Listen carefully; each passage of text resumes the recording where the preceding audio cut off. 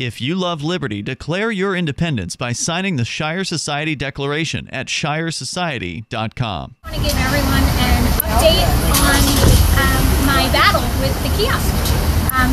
Today I realized that the city has sunken to its lowest level.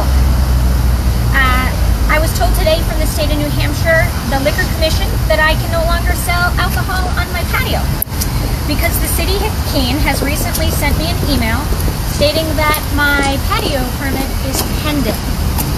It is pending because the city staff has requested some new conditions be put on licensee holders. The conditions relate to public access on the city right-of-way. The email I received from the city ironically came the same day as the city council meeting regarding the kiosks. And after I had spoke with the city manager explaining the petition and how it had 25 downtown merchant signatures on it, I went from block to block and I walked in. I explained simply what was going on with the kiosk, whether or not they wanted one in front of their shop, and how I was receiving complaints about our kiosk on a daily basis. The city, during the meeting, the city did not have one business person there stating that they want a kiosk, but they did have a petition with 25 plus signatures from merchants and another 25 or so from the public stating they didn't want a kiosk.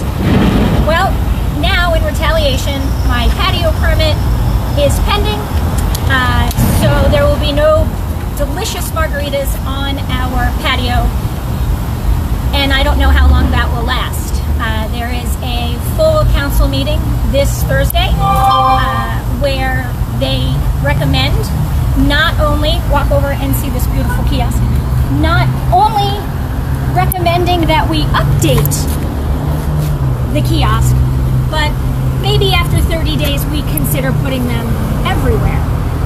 So as you can see, city government doesn't really care about what the downtown wants. And if you don't do as they say, you will be punished. Another thing that happened in the last few weeks is I was blasted all over the Keene Sentinel Facebook page by the parking enforcement officer. Since then, I did get a letter stating the city employee violated whatever rules they have, and they ensure me that it will never happen again. It's just another plot of retaliation waiting for me to give in on the kiosk. It's not what our city needs. This thing breaks every day, multiple times a day. Nobody likes it.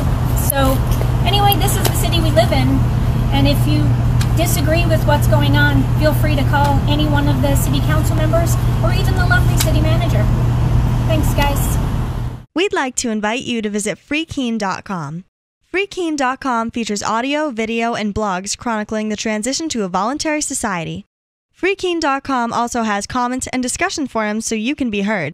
FreeKeene.com. I should be in Keene, New Hampshire with the Free Staters.